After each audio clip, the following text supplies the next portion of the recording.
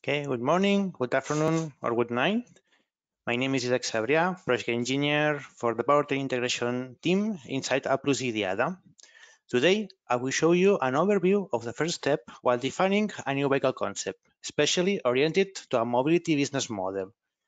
You will see how to define the vehicle targets that come out from the business model, an example of business model as a result as IDIADA collaboration, use case identification, how to define vehicle targets, the competitors, important step in order to position the new product, and finally, an example of vehicle target setting. If you have any questions, please write them to the question and answer chat, and at the end of the presentation, I will answer them. Okay, so let's start. Business model impact on target setting. The value of an idea lies in the using of it. So let's start our new business. For the business model, it's important to answer four important questions: what, why, who, and how, in order to achieve the value proposition, the revenue model, and the value chain. So starting our business, your business model must have a clear value proposition by answering the question what I want to sell and what kind of service I want to offer that is not available in the market, or my idea will be different, innovative, fresh, or disruptive. For example, provide new service of car sharing, but not only a car to go from A to B. For example, providing a car, for example, for little car sharing, sports cars for a sportive day in a circuit, or a cargo van for different work purposes. So, or develop new ways to share vehicles addressed to a single user, like a scooter, like an electric motorbike, or bicycle. Or it's not necessary to own a specific fleet or vehicles. Maybe your business model can be setting an application that connect vehicle owners with potential client that needs a vehicle for a moment. Next question will be, who will be our potential clients? Or who will deliver the services? Who will service our products? Once these two questions are clear, we are the first step to define the target setting of the vehicles of the service. Then we have to answer the question why. Why is important? Why is important why is important to deliver the service? Who will service our products? Then we have to ask want to develop this idea. The reason that why idea is better than the actual options of the market, the reasons we wanted to satisfy the needs, and finally, how we implement our idea, the time needed, the infrastructure, the legal requirements, the human resources, and the economic plan. Here, we can show an example of target setting considerations for the transport electrification. In this case, is an example of the case for the bus fleet operator. Here, for the economic side, we have to find a balance between our desired vehicle range and the electric infrastructure to charge the vehicles. It's not suitable to have a charger on each corner in terms of investment and trip scheduling. Then looking for the technical side, it's important to define the real needs that I want to supply and choose or define the correct vehicle specifications. Also, this product must apply for the safety requirements and the reliability. Here on the bottom, there is a summary of the development of a tool to help a bus fleet operators to consider the balance between the city needs and the investment required to satisfy these needs. This project was a co-funded project from the European Institute of Innovation and Technology, EIT. So to develop the tool, an analysis of the environment was held to analyze the city requirements, the conditions, the characteristics. Then some tests were performed in order to have real information and develop a simulation model with the objective to study the performance and the efficiency of the lines exploited. And in this loop, an economical point of view was added. This was the process of developing the decision support tool that is represented in DST. The results of the tool helps to the translation of socioeconomic need in the technical requirements, assessing technology sustainability, helps to tiers to define their expenditures, and ensure the efficiency of the investment. So now let's talk about the decision support tool. Here is an example of the business model developed during the project. To have a context, this project record information from different European cities. But in this example, we will center in Barcelona city. Barcelona has a population of 1.6 million people, and its area is about more than 100 square kilometers. But the problem of the Barcelona is the area of influence. This area of influence is about 3.2 million people, and this area length about more than 600 square kilometers. So here we can see a lot of potential people to go to Barcelona to have different reasons. The reasons can be work reasons, that is the main reason, healthcare, culture, etc. So how to get to Barcelona? Barcelona, we have three ways to get in Barcelona. By land, with private vehicle, by bus, by train, we have private transport, public transport. We can get Barcelona by air with passenger airlines, by private jets, or like aircraft. Or by sea, with cruise, with yachts, or sailboats. So here I can show you an example of a study of the migration that occurs for the worker people. Here is I will show an example of the Spain. Spain mobility. Okay, this is an expected mobility during the 2019 year, and here we can see Barcelona. So out of people are going to Barcelona, and few people are moving from Barcelona to the other areas. So this study was an example of the mobility between different countrysides of one region.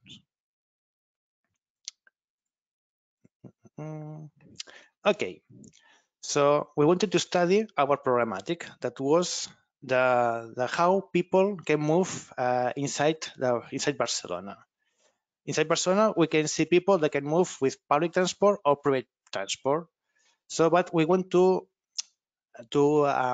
move people to take the public transport to move inside the city and increase the environment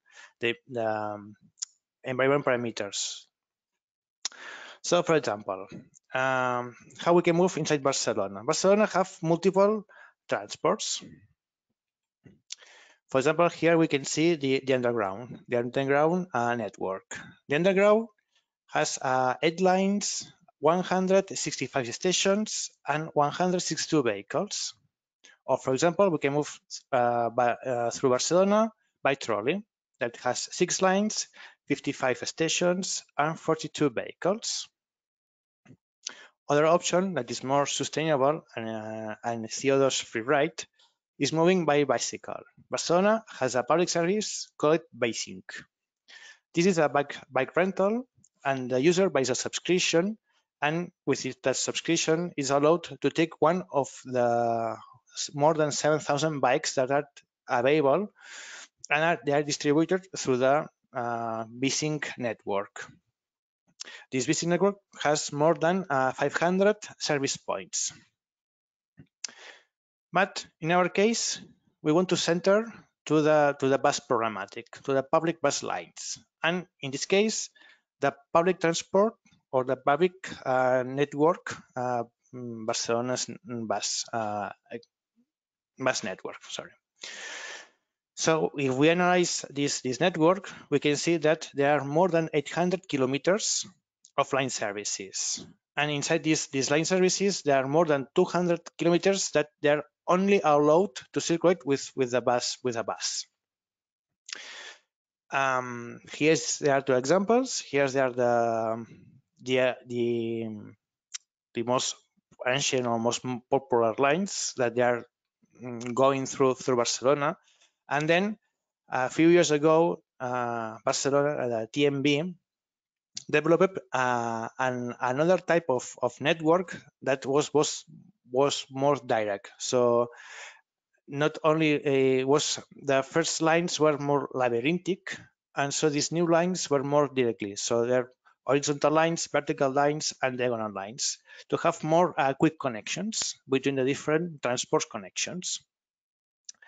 So if we analyze how many people took this type of transport during the previous years, we can see that on year 2019, previously from the COVID, more than 200 million people move in Barcelona by public transport. So this is a huge amount of people, and this is a problem to develop a new line or new services. So although if we assume that we want to electrify these lines, is not easy. So to electrify these lines, we have to ask some questions, and we have to find the answer to these questions. So for deploying a new line, we have to ask how many vehicles I need, how to electrify a new line, how to define a new line, the charging schema. I want to charge my vehicles on the bus depot. I want to charge my vehicles with an opportunity charging. I want to share the charging points, how many charges I need. And for the fleet operators, the most important question is that the investment, how much money I need to deploy this electrified bus line. So in collaboration with some fleet operators and some universities, we developed the decision support tool. This tool is a web service tool that helps the operators to define new strategies on online electrification and helps to have a more efficiency investments. The advantages of this tool, for example, is that with very few steps, we can define a new strategy, or we can define a new investment. What are these main inputs? These main inputs are selecting the route with the route parameterization. Here, the user have to add some characteristics of the route, like the length, the number of stops, if it's a circular, and then how many people takes this line, and the proportion of people during the different time schedule of the vehicle service. Then the operator can update their fleet, their vehicles. So if it has a specific vehicle characteristics, it can update these characteristics on the platform. And then the one of the last important steps is the my cost. So this cost is very important for an investment. So some operators has a specific cost that it can introduce through the tool. And after introducing all of this data, the tool returns 3 important answers. So how many vehicles I need, how many chargers I need, and how much it will cost to me. So, for example, I can show the tool. This is the actual tool. The actual tool is a web services tool, so it's so easy to use. For example, at the home page, we can see a summary of a previous simulation results. Here in the specific tab of my simulations, there are different previous simulations performed. My routes is the database with the previous routes introduced. Here we can see some parameters that the tool asks to the operator. So it's easy to upload the data because it's a guide process. And then my fleet, in this case, the tool offers by default 4 different buses because there are some parameters that maybe it's not known at the moment for the study. So the tool offers a standard, or more or less the average values of a standard bus, and then the specific cost. So for example, if we can see after performing a simulation, we can see the results. In this case, the tool can simulate 2 different situations, the charging schemas or the opportunity charging. So the tool is very versatile and can give a lot of information with a few time. And then with the result, we can print the results via a PDF file. Okay. So this is an example of a business. This, in this case, is a service, is a web service that helps the fleet operators to take a decision. Okay, once we have defined our business model, we have to get deep on how in which ways or in which ambience we will move our business. Okay, so now we are going to see the use case identification and the acquisition. So 3 steps. We have defined our product. So we find the product or the service is defined. We have the purpose of our product and service, what we want to sell or what we want to deliver. And for example, if we have a goods delivery or car sharing, now we have to define the area of services, or we define the route or the areas that our services will be participating. For example, if we take a car sharing scenario, we need an infrastructure to recharge our fleet, or maybe if we are charging, or maybe we can provide car sharing services, or we can provide charging infrastructure services. So we need to define the areas of action. In this case, we have to define the charging network for an urban area in order to satisfy the different users. So if we move inside a city, it's good that to have a lot of chargers, that we have a lot of users that they can move around the city without range anxiety. So it's important.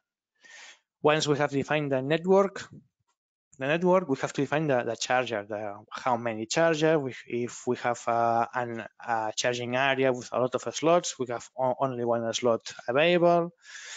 And finally, it depends on our services. If we are a fleet operator or a car sharing operator, maybe we can assume that all our vehicles will charge with the same charger. But if we provide these services to a different type of vehicles, this type of vehicles maybe will be used at different charger types. So we have to define how many connectors we will need. This is for the network. If we, for example, if we take the example of a charging network. But for example, if our vehicle move in different scenarios, we have to limit or define different scenarios that the vehicle have to move, and the user have to experience a good feeling with our vehicle in the different limited areas. In this case, for example, we have 4 different ambients. For example, with an urban area. After to introduce this slide, the route parameters are very important, because in this step we are also we have writing our target setting of our final vehicle. So it's important to make clear which is the expected scenario that the user will use a vehicle. And these different areas will define different targets. For example, if we move in an urban area, we expect that the vehicle will the maximum speed. It's not a very important target. So developing a vehicle with a slower speed, it's perfectly it's perfectly according to the necessity, and the battery capacity has not to be very high. But also, if we move to an extra urban area, here we have to think with a vehicle that that the speed must be according to these roads, and the battery capacity must be according to the expected distance. So we have to think that the user expects to have to use a vehicle during all day without charging. But maybe if we move to a rural area, we can see irregular roads. So we have to a target of a motor performance and also a battery performance. And finally, if our user wants to go in an off-road area, here we assume that the vehicle have to have a lot of different performance, such as the capacity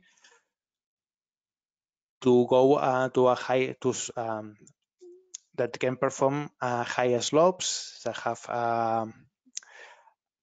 a battery capacity that has or that can fit during these higher slope operations, and motor capacities, etc.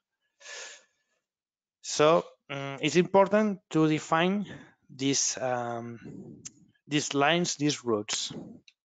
For that, it's recommended to first of all define a route, then had a route acquisition.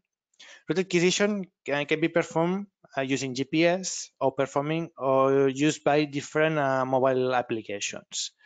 But here's a warning about this: using these mobile applications related to the efficiency or to the precision of the data. These records has a post-processing procedure in order to check that the recording is valid, is okay, and there is no misinformation due to the loss of connection between the GPS satellites or with a mobile network, etc. So with analyzing the record, this recording, we can see the speed profile. So we can have the maximum speed, the average speed. With the height, we can assume if the route is flat, is a sportive route, and then we can define the length, because maybe we have a circular route. We have to define the length, and the length will define the vehicle range. So now I will propose you an activity, and at the final of the session we can discuss. Imagine that you are planning a deployment of an automatic warehouse, and you are the responsible of the robot deployment. So think about this use case. You can think about the autonomy, the charging schema, the operation hours. So this is an example. This is an abstraction example. So if you're going to take a couple of minutes to think these parameters: the autonomy, charging schema, and the operation hours.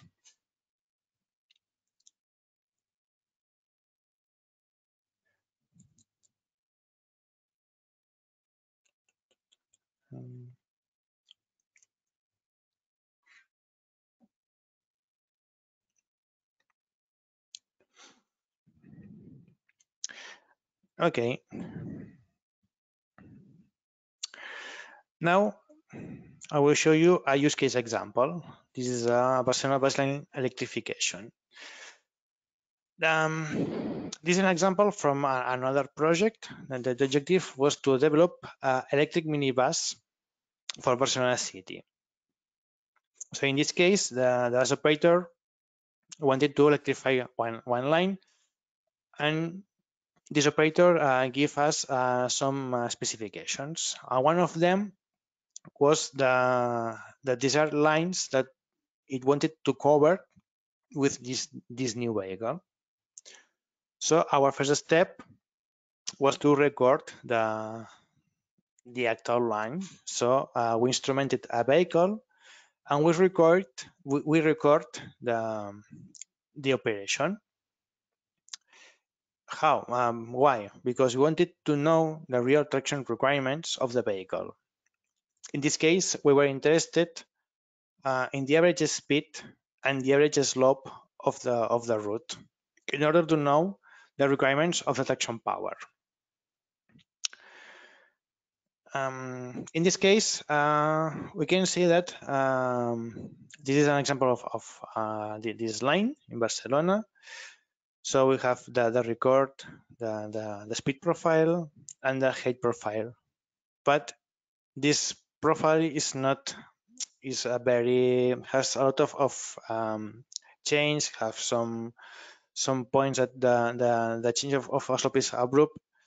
So it's important to have a check with another application. In this case, it's possible to compare the slope with another tool. In this case, I can show an example of the Google Earth. So here, manually or with the data from the manually or with the data from the record instrumentation, because in this case we use a GPS. You can define the line, the route, and then it's easy to see the height profile and compare this profile with the record one. And it's possible to check or to post-process and to redefine the height profile. For us, it's important because, as I mentioned it, the objective is to calculate the traction requirements and then translate these requirements to the component selection. But here we have another problem, that the fleet operator wanted to use the same vehicle with another line. So we have to take two different records. We have to analyze the different situations and define the worst case in order to fulfill the requirements of both lines.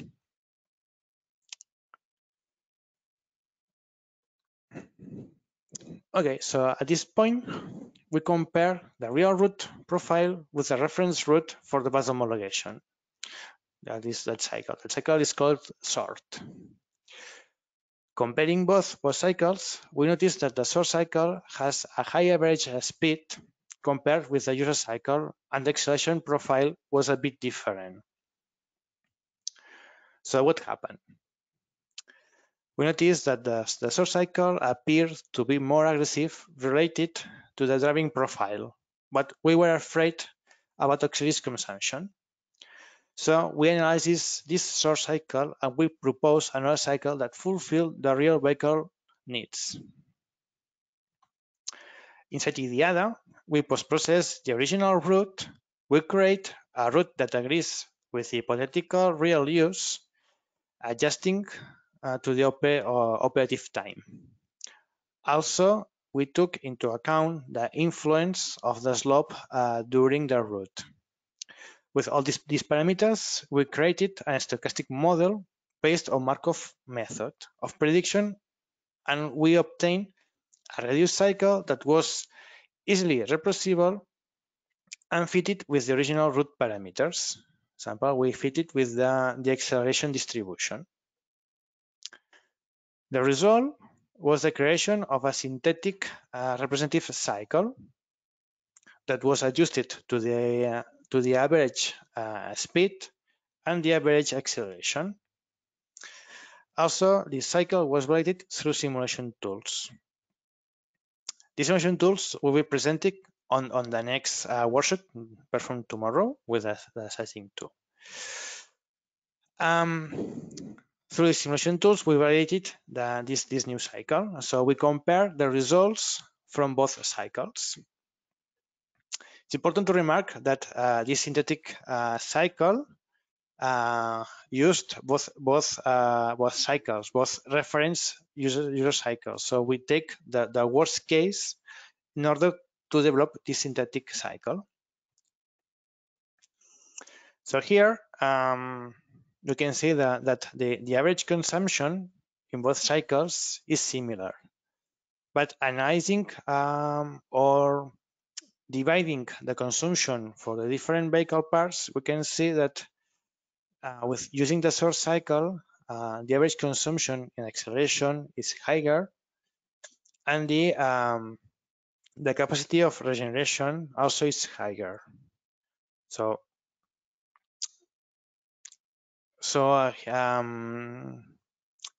using the source cycle, we expect to have more energy, or we have the amount of energy to recover can be higher than the real or than the expected. Okay, so what I mean is that the synthetic cycle that we adjusted to the average speed and average acceleration was most useful in order to define the battery size, because the vehicle developed fitted to these real requirements. So we help to improve some areas of the vehicle, such as the battery packaging, because we can use small batteries, or we can help to improve the vehicle performance, such as speed, acceleration, etc. Once we have the use case defined, we can pass to the definition of the vehicle targets.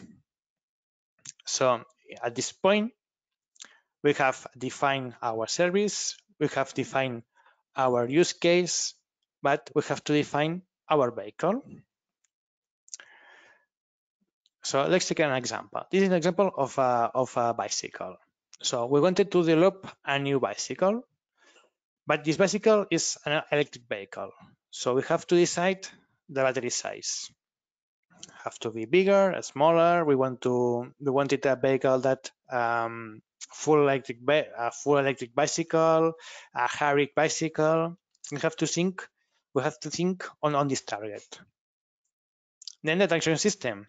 Also, we are moving on a full electric bicycle, or we are moving through a vehicle that helps to the human traction. But if we have to the human traction, we have to define the transmission, the gear relation.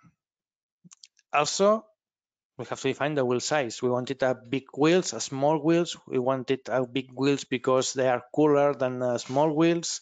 Or we wanted to develop a small bicycle with small wheels to adjust to a different using situations. The design, we wanted a complete bicycle. We wanted a bicycle that can be packaged or can be transferred in a smaller for the public transport. Connectivity, or actually all the vehicles are connected, but bikes, we can develop connectivity with our bikes. Or then other design targets that we wanted to introduce to this type of vehicle. Also, to define some targets of the vehicle, for example, the battery and the traction system, we have to think in the use case. For example, here we have the same 4 situations seen before. For example, for urban environment, the slope, we have to think about this urban slope. If the city is flat, there is no problem. But if the city have some different some slopes, we have to to think about to have a motor that can fulfill the different requirements. And also, if we have moving on with a higher slope, we will have a more battery demand. And usually in this case, the bicycle have to be simple because here the user will be not a experienced user. But if we move to an extra urban, maybe here the slopes will be more flat. But here we wanted a high range from the battery. And maybe if we go to an open road, the user will be experienced, so we have to be more technical. Or maybe we can have a rural situation. There are some different slopes. We have more performance because it's not flat. The friction coefficient is different, so the user have to do more power in order to drive to the different roads. The user can be experienced, not experienced, or maybe we can develop a bicycle for off-road purposes. So here we have a high-performance vehicle with experienced or not experienced user. So it's important to fit the use case situations to the final vehicle targets. For example, if we take these two types of vehicles, the targets will be different. For example, if we take a small car, we have to think with a vehicle range. So if the vehicle will move inside an urban area, so the range has not to be very high. Maybe with a low range it's acceptable, but we have to perform or to think with the charge schema. Maximum speed, if also we move in a urban ambient, the maximum speed can be low. But if the user wants to go outside the city, we have to think with a vehicle that with a higher speed. Also the slope separation. If we move inside the city that has higher slopes, we have to prepare the vehicle that is able to go through the higher slopes, or if not, we have to advise the user that and try to avoid these different challenge situations. And then the connectivity. So we have to prepare the vehicle, we have to prepare the battery, and assume that there will be a lot of electrical auxiliaries that we have to fit with the battery. But these targets can be different if we change the vehicle type. For example, if we take a cargo van, we have to think again with a vehicle range. So we have urban, extra urban. Here we have to think with a cargo capacity. So if the purpose of this vehicle is for the last mile delivery, battery capacity can be low. But if we move between parcels, we have to think with a high battery capacity.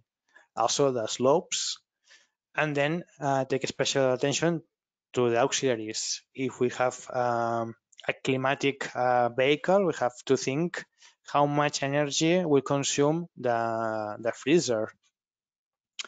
And then the different auxiliaries, in case the small auxiliaries like the mobiles, lights, etc.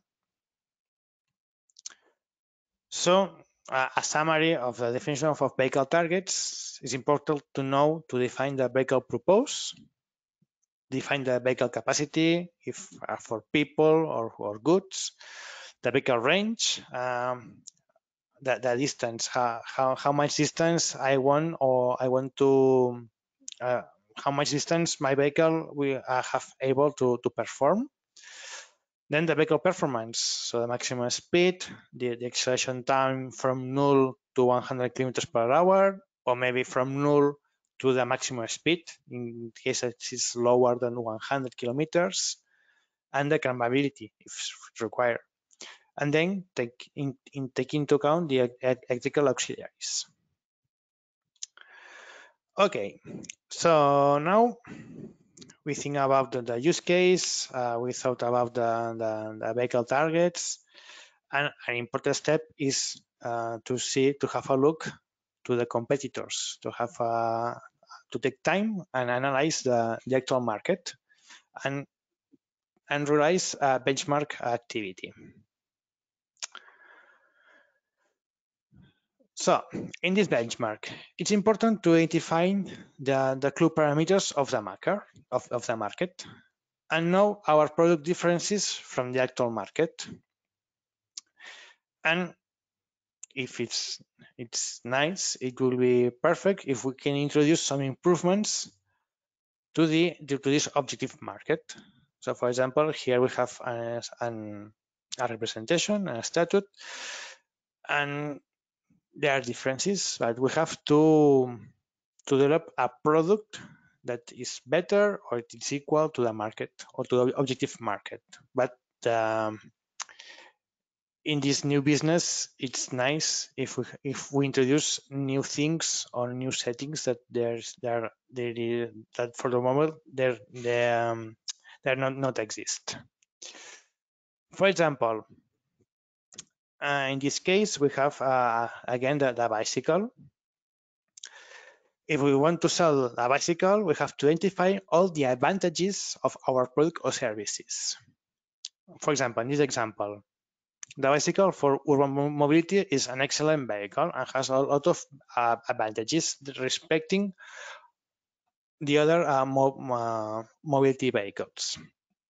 For example, we have an electric bike, but there is no range anxiety because if I don't have the electrical part or the electrical traction, I can also use the mechanic traction.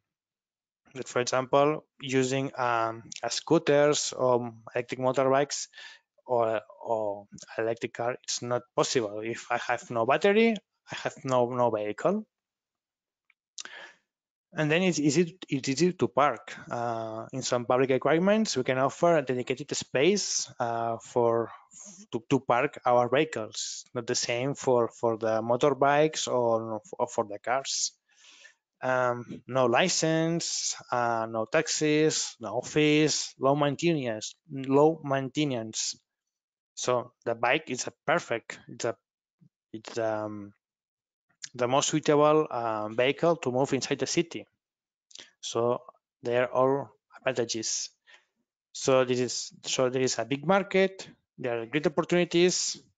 So that it means that a lot of competitors in this market. So we have to analyze the other type of vehicles and the technical specifications of the vehicles. Taking again the example of the small urban vehicle and the cargo van, we can see here two examples. Okay, for example, taking a vehicle, here there is a small urban vehicle. This is an electric vehicle. And here we can see different specifications. So these are the specifications that we have to take into account to develop our new product. For example, here we can see the range, in this case calculated through an NEDC cycle. Here the claim range is 93 miles. So this is about 150 kilometers. Maximum speed 80 miles per hour. That's around 130 kilometers per hour. And the acceleration time, the 0 to 100 kilometers per hour, that it's about 16 seconds. So this is a reference or baseline for a urban electric vehicle. But if we move to a van, and in this case a Piaggio Porter, here first of all we can see that the brand offers different configurations. So this is a point to take into account to offer a similar product or a product that can fit all possible client demand. So we have the van, pickup with other hydraulic systems, Also, we can see the technical aspects, the performance. Here we can see the max speed is very slow speed, 55 kilometers per hour, and the range is up to 110 kilometers. So this is clearly a vehicle developed for urban purpose. For example, the battery is 17 kilowatts per hour, so it's not a very big battery. Also, here we have an important data, the maximum gradient fully loaded. So this is the maximum slope that the vehicle can go through, and this is set up to 18%. And then is an anecdote, the load capacity for the different vehicle configurations, that they start from 430 kilograms up to 520 kilograms. So this is an important step, knowing how the competitors are designing or are selling their vehicles. Okay, so at this point, I will show you an example that can summarize the target setting of the vehicle. In this case, I take again the example of the minibus, the electrical minibus designed for Barcelona for the fleet operator. We started with the requirements. So here the operator asked that this vehicle needs to satisfy these requirements: warranty to shift, maximum gradability set up to 18%, maximum speed, so this will be an urban vehicle, 55 kilometers per hour, the acceleration from null to the maximum speed in 16 seconds, and a characteristic that is not available for this type of vehicle, if the creation of low entry for disabled people. So this was a challenge for us for the battery distribution, because we cannot put the vehicles on the vehicle's floor. We had to find another place to fit all the battery pack. Okay, so the first part was to have a market benchmark, to look to the competitors. At the moment that we developed this vehicle, there was not too much vehicles in Europe. So we have a research at worldwide level. So to knowing on other parts of the world what types of electrical minibuses were developing. In this case, we have different parameters to have a comparison. We take the dimension, we look the weight, the range, the speed, the slope, and the battery capacity. Basically, we wanted to have a reference and to check that our parameters or our specification was according to the other markets, and if they are different, have a correct answer to justify the difference between these actual vehicles and with our vehicle. Then remember, the fleet operator wanted that the vehicle was able to perform to shift. In this case, we had to define what was to shift. In this case, the vehicle battery capacity must have the ability to go from the bus depot, then working for 16 hours, and then go back to the depot. But normally, when we talk about the range, we talk the range in kilometers. But in this case, we have hours. So our challenge was to translate the hour requirement to a distance requirement, because maybe 16 hours of operation can be a big number, but in kilometers, it's no longer. So on this time operation, we had to add these two distances that are important to the range calculation of the battery capacity. Also, it's important to know where is the bus garage. Maybe because in some cases you can have a bus depot that is near sea level, and you have to perform your services at top of the mountain. So this is a problem because you start the day with the full charge vehicle, with full charge battery inside the vehicle, and you cannot take advantage of the difference of a slope at the beginning of the day. But at the end, yes, you can assume that at the end of the day you can recharge, or you can recharge some amount of energy. But if is the situation is different, that we have the bus depot on the top of the mountain, and we start the line near the sea, that we cannot take advantage of this different slope, and this is a point to take into account, because at the end of the day the battery will be discharged and the traction requirements will be higher due to the slope difference. So it's important to analyze this situation.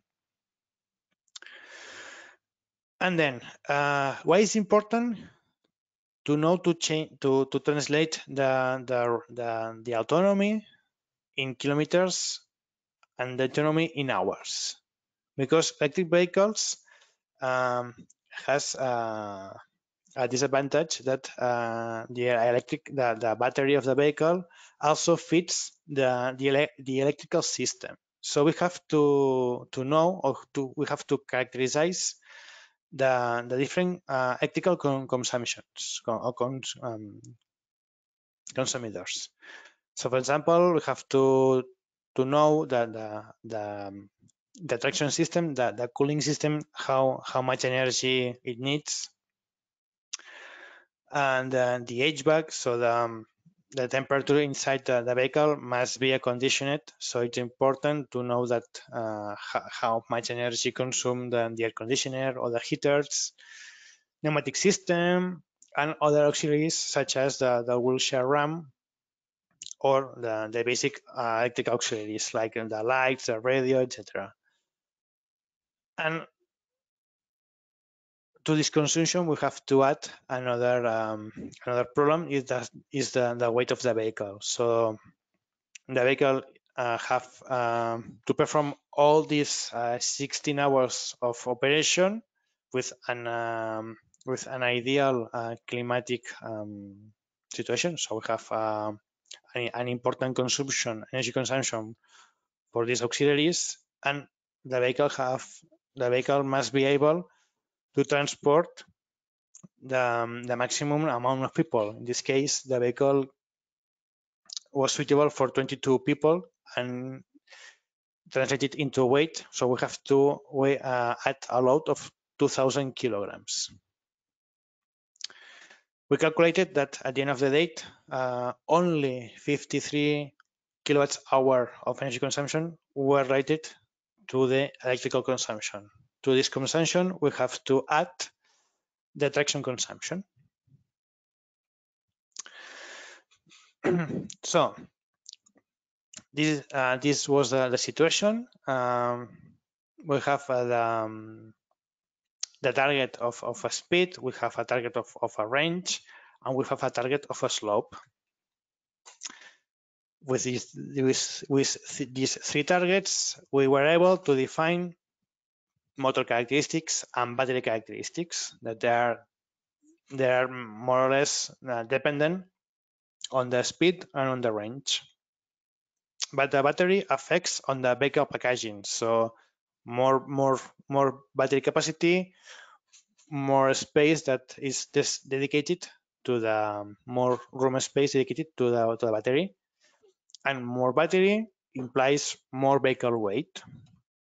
More vehicle weight implies a low range, low speed, and low performance to achieve the slope gradient. So all of these parameters must meet the market solutions, but maybe these market solutions may imply a cost. So this is a problem for the vehicle manufacturers, because they have to meet some requirements. Normally, our input for a vehicle development implies to know the battery range, the motor characteristics, the vehicle weight, and the auxiliaries consumption. And all of these parameters from the components, we can perform a calculation, and we can know the outputs. The outputs here in this case are the performance. So we know that the range, we know the maximum speed, we know the acceleration, we know the slope capabilities, and the load capacity. But this is a loop, because we wanted to achieve these outputs, we have to change these inputs, and then changing the components can change the performance. So in IDIADA, we developed a tool a few years ago that asking for the performance results, or the performance or the targets, we can define the desired component characteristics. So in this case, defining the vehicle range, the vehicle speed, the vehicle acceleration, the slope capabilities, and the load capacity, we can define the component specification. And this is an example of this tool. Tomorrow you will see the calculations behind this tool. So this tool, the results, the different calculations meet the requirements of this feasible region. So introducing the range, the speed, the acceleration, the slope, and the load capacity, and knowing the vehicle weight, we can define a battery volume. So taking the requirements from the fleet operator, the vehicle range, the vehicle speed, the acceleration, the slope capability, and the load, we were able to define the battery capacity, in this case, the battery volume. One of the other parameters that this tool needs is the battery characteristics. So the energy battery, so the density, etc. So in this case, we could define a battery volume of 1,250 liters with a base vehicle mass of 4,500 kilograms. Also, the tool gives us some performance, that the force on the wheel necessary to move the vehicle, the desired continuous power from the motor corner power. This is an interesting parameter that you will know tomorrow, and the battery capacity, how much energy I need to satisfy the 16 hours operation, plus the distance between the first stop and the last stop of the line.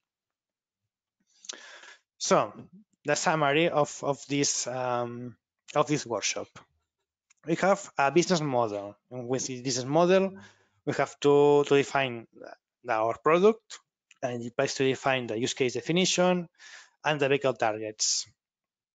With the business model and these targets, we can define the use case definition. We have to perform a deep study of the use case. We have to analyze the route, and with these two parameters, we can define the vehicle requirements. With these two requirements, we can perform the target setting of the vehicle. So this target setting can be adjust, or can be the result from the business model and from the use case analysis. And here we have to define our desired performance. And finally, it's important to have a benchmarking of the market in order to positionize our product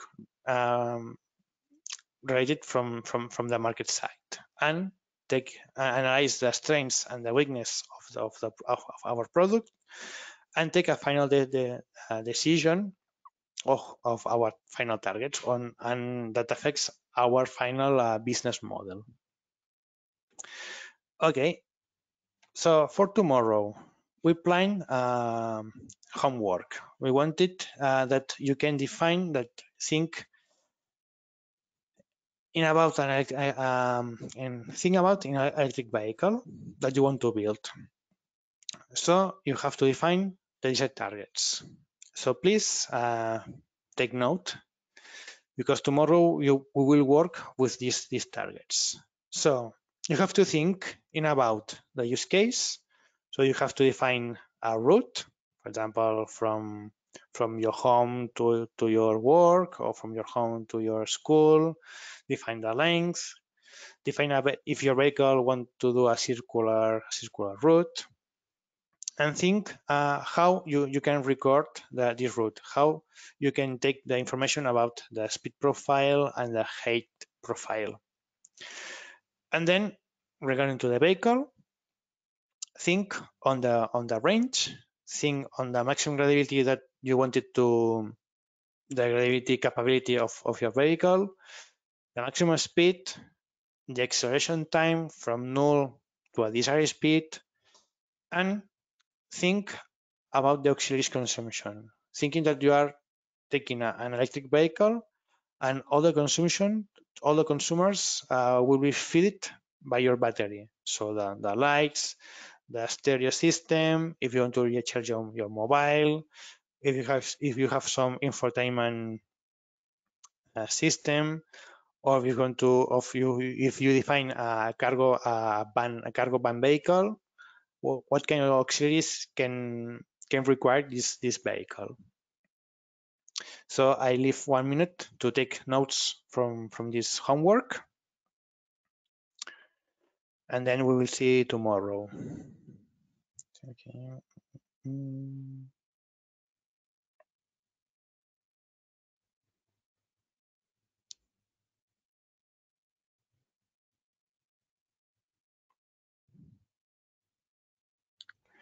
Okay, and this is our reference, and thank you for your attention.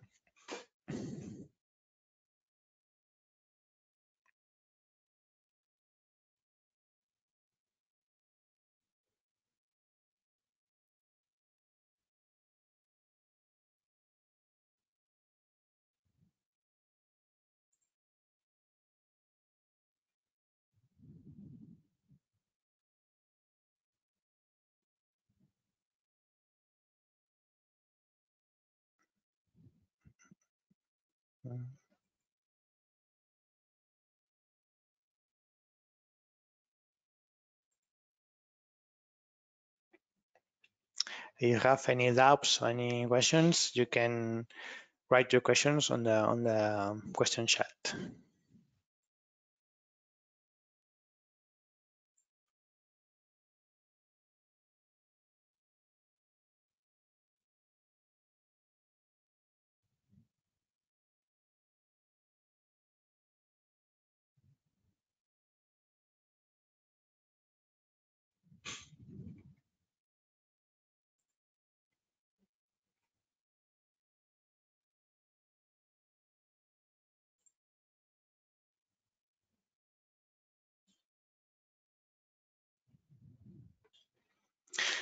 Okay, so thank you for your attention, and we will see you tomorrow with the second part of this training.